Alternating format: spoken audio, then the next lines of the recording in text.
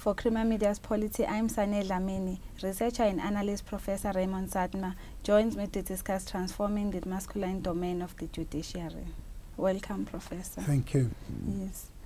Are you saying in the column that the entry of more and more women into professions is meaningless unless there is adequate account of their role as mothers? I'm not wanting to say that numbers don't matter.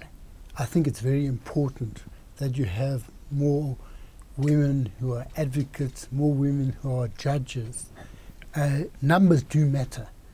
But I think the way in which progress towards gender equality is being measured in South Africa is tending to be with a focus almost entirely on numbers.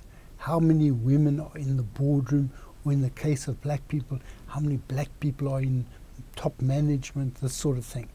Now, the argument that I try to make in the article is that you can admit women into the legal profession, but they don't come with the same conditions as men, especially if they are mothers. And my argument is that it is not really equality if you don't take into account that the man who comes into the legal profession may be free to do things at all hours and not have any constraints on his movement. If he is asked to go and take a case in Cape Town, he will just fly down. But if you are a mother of a toddler, you can't do that. And so what I've argued then is that the legal profession and all professions need to understand not that all women are mothers. I don't agree with Zuma's notion that to be a woman you must be a mother. It's an existential choice. You decide whether you want to be a mother or not. But when you decide to be a mother, you are doing something that is socially important for our society.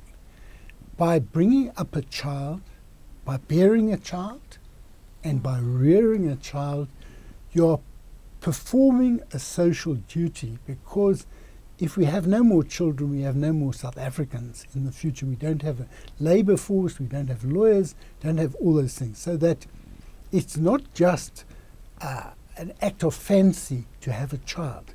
So it needs to be accommodated in the way in which one caters for women's entry into the profession. It must be catered for in terms of maternity and paternity leave. It must be catered for in terms of the type of situation that was highlighted in the case that I dealt with, where what they consider to be good cause excludes the need of a mother to take care of children who are very young and have been traumatized. That they cannot find this to be good cause is quite shocking, but what it does show is that they have not understood the complexity of realizing gender equality. It's important that we understand that it's not just attitudes, that men are not prejudiced against women, that they don't see them purely as decorative. All that's very, very good, that you want to treat a woman as an equal, just on merit and all of that. But you've got to go further. You have to ask yourself, what are the conditions under which this person has entered? Just as we need to understand that when black people come into certain jobs, the way they get to work may well be much more complicated than that of a more privileged person from a more privileged background. So I'm not discounting numbers, but I'm saying we need to look at the whole person if we want to realize gender equality. And you also say that the process of unequal entry into the legal profession starts way back before the Judicial Services Commission. Can you elaborate on that one? Well, you know, if you come from Mpumalanga, from a township in Mpumalanga, your chances of getting university admission are much less than someone who grows up in Saxonwold in Johannesburg and goes to the best schools and has in the home a lot of books to read, has access to a computer, all these things. When you go to university, I mentioned this last time, if you are in a rural area and you're doing it through correspondence, it's a lot more difficult. But let's move to the city, or to a town. If you want to get articles to become an attorney or pupillage to become an advocate, there are networks.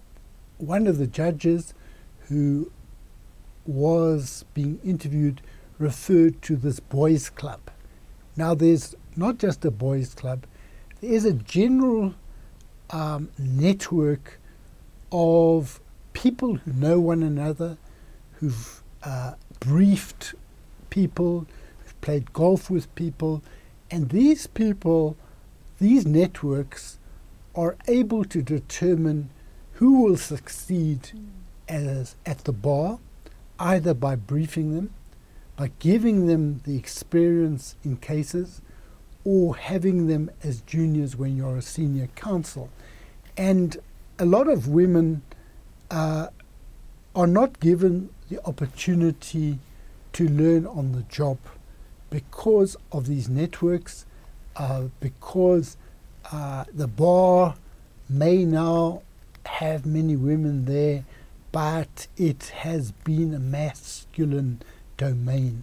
They are not used to interacting with women on this basis.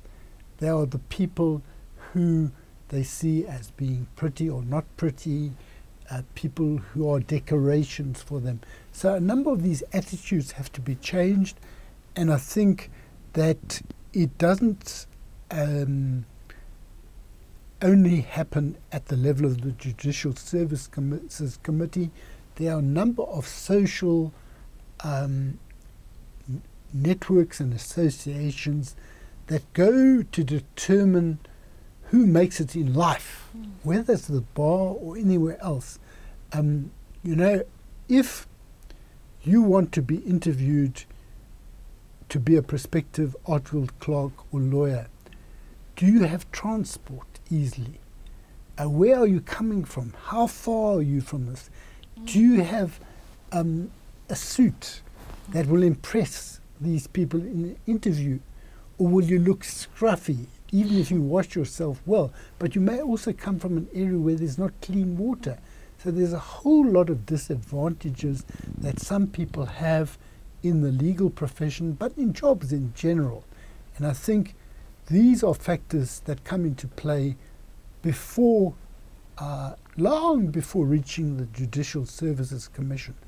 So I think we need to increase the numbers of women in the legal profession, but we need to make the legal profession more user-friendly for women who come there. That was Professor Raymond Suttner speaking to Creamer Media's Polity about transforming the judiciary.